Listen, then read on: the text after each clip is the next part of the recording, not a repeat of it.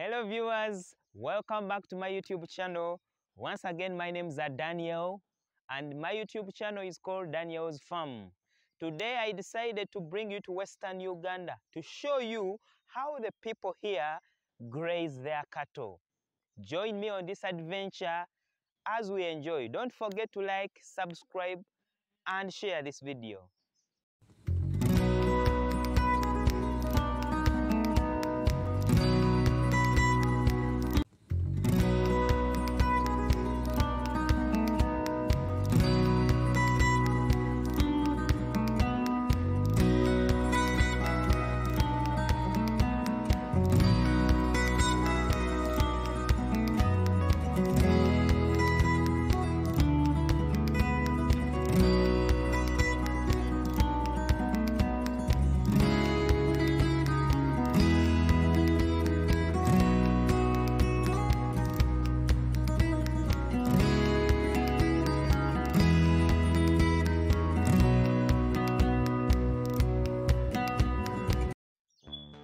It is 10 a.m. in the morning and the herdsman has set his flock on the road to the grazing grounds. It is a long journey of about 1 kilometer, and because the major parts of the road are green, the flock cannot wait but start feeding on the grass of the road. The major feeds for cattle and sheep in this area are green grass and green vegetables.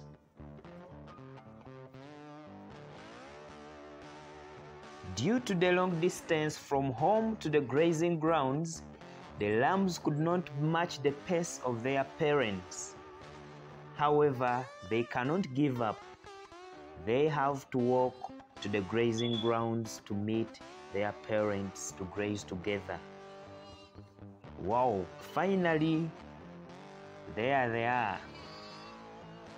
Each lamb is looking for its mother. The first lamb has seen its child, and the remaining 3 have to go and also meet their parents as well. It is an amazing experience.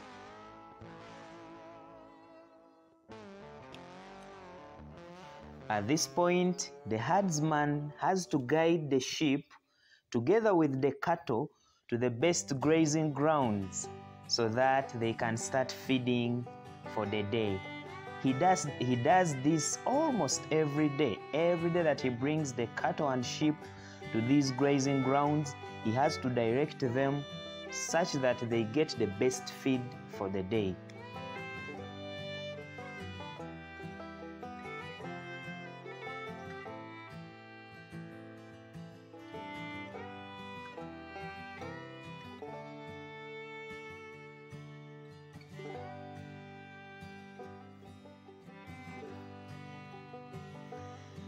As the cattle are feeding on the other side, the sheep are also on the other side feeding as well. It is very common to find cows and sheep feeding together.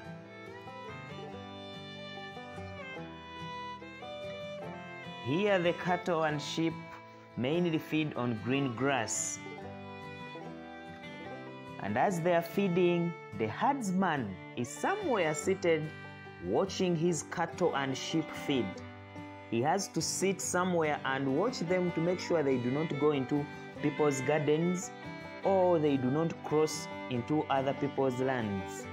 Because mainly here the land is divided into portions with each part belonging to a different owner. So the herdsman, one of the major roles of the herdsman is to make sure that the cattle or the sheep do not cross into other people's lands. He has to be there every day to watch them and make sure they graze from the specific areas where they were allocated to feed. This particular land on which the herdsman is grazing his cattle is approximately 2.5 hectares, and this is enough for him to graze his cattle all day. Luckily, on the same piece of land there are guavas from which the herdsman can, at any time of the day when he feels hungry, goes, picks some guavas, eats as he goes on to look after his cattle. This helps him not to get bored, not to get so hungry, as he has to do this work on a daily basis from morning up to evening.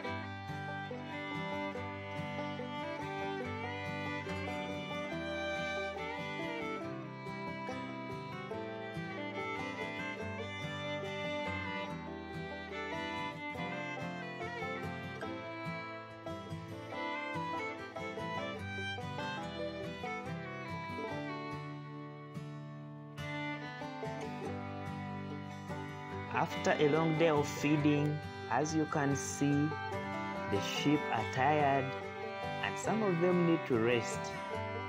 The same applies to the cows. After a long day of feeding, you will notice that these animals will find time to rest. Just like any human being will eat, and then at one point you feel like you should get some rest. You keep the rest of the food and then you can continue later on. This applies to animals as well. So after a long day of feeding, they get some rest.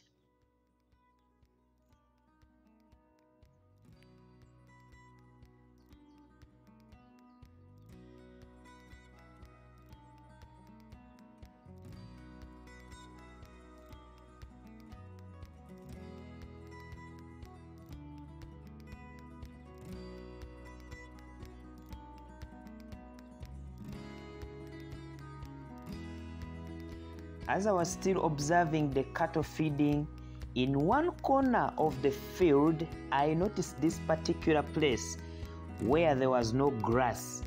When I asked the herdsman, he told me that during the sunny season or during the dry season, this place is a very good place for the cows, where they come and rest when the sunshine is too much or when the sun is too hot. This place creates a very conducive environment, that is, it creates a good shade for the cattle to rest. As you can notice, they are now tired of feeding. This is after about 5 hours of feeding, and now most of them are tired. And as you can notice, they are all heading to this particular place where they want to stand for about 2.5 hours. Then later on, they will continue with the feeding up to evening, when they will be taken back to their place. And as the cows are taking rest from the other side, the sheep are also on the other side, resting under the sun. They have separated themselves without the guidance of the herdsman. The cows are on a different side and the sheep are on a different side. At this time, the herdsman together with his friend are able to rest as well. As the herdsman is resting, he seems to have forgotten something. As I stood there, I noticed him standing up, walking to this particular place and picking a piece of cow dung on the stick he was holding in his hands. He goes to this particular cow and smears the cow dung on the cow's breasts. Wow! I wanted to know why he did this. So he told me that the reason he smears cow dung on the cow's breasts is to prevent the calf from sucking the milk from its mother, because most of the times when they leave the calf to suck the breasts of its mother, they will end up not getting milk in the evening, and at times the milk can choke. For those who are wondering whether cows are friendly animals, I would say yes. Just like any other animal, once a cow or once cows get used to you, they will be so friendly. As you can see, the herdsman is very well associating with the cow, touching its head, and nothing is happening to him. Cows are very good animals, and they can be friendly once they get used to you, just like any other animal.